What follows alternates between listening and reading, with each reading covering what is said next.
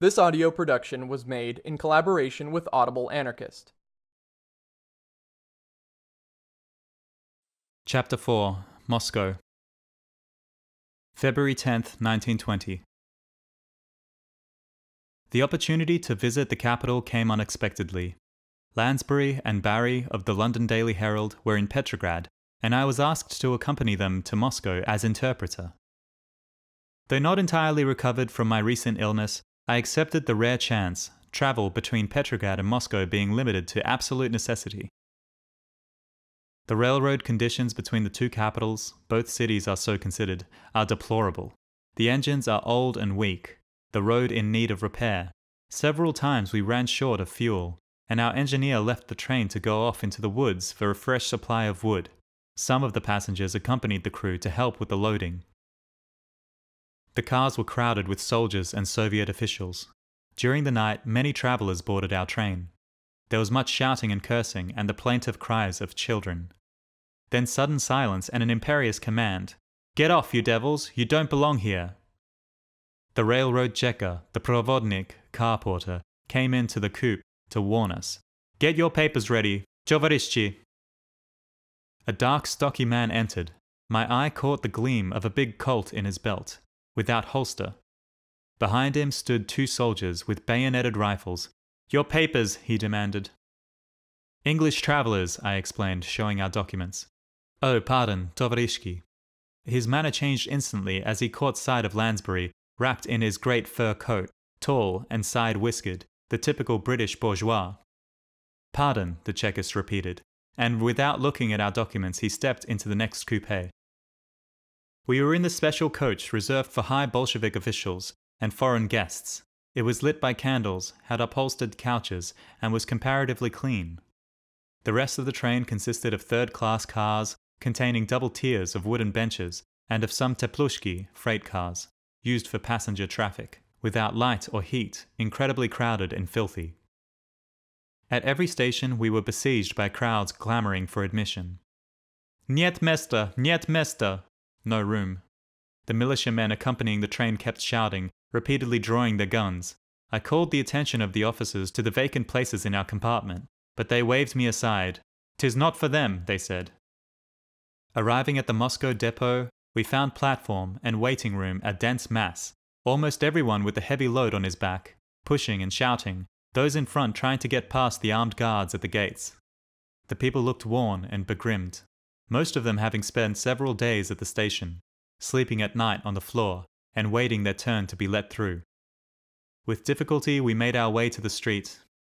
The scores of women and children fell upon our things, each trying to drag them to his little sleigh and assuring us he'll carry our effects anywhere for a small price. "A bit of bread, little father," the child begged. "Just a little for Christ's sake." It was bitterly cold, deep snow on the ground. The children stood shivering, knocking one foot against the other for warmth. Their emaciated little faces were blue and pinched, some of the boys barefoot on the frozen steps. "How starved they look, and how poorly clad," I remarked. "No worse than you see at the London stations," Lansbury replied curtly. "You're hypercritical, Berkman." In an automobile of the Foreign Office we were driven to a large house, with iron fence and guard at the gate. The former residence of Y, the sugar king of Russia, now occupied by Karakhan. A palatial home with costly carpets, rare tapestries and paintings. The young man who met us and who introduced himself as Chicherin's secretary assigned Lansbury and Barry to the guest wing.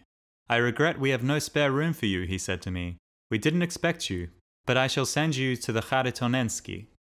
The latter proved to be a Soviet guest house on the street of the same name. Formerly owned by a German merchant, it is now nationalized and serves to house delegates and visitors from other parts of the country.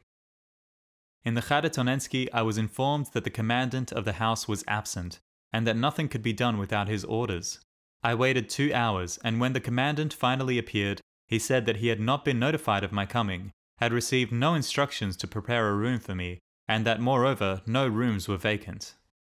Here was a dilemma. A stranger in a city without hotels or boarding houses, and no lodgings to be had except by order of one or the other of the Soviet institutions. As I had not been invited or sent to Moscow by any of its government branches, I could not count upon them to secure a room for me. Moscow is fearfully overcrowded. and the multiplying government departments constantly need new quarters. Visitors who cannot find a place often pass the night at the railroad station, the commandant suggested.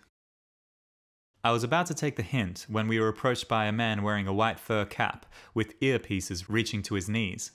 A Siberian, I thought, from his dress. "If the commandant does not object, perhaps you will share my room till another is vacant," he said pleasantly, speaking good English.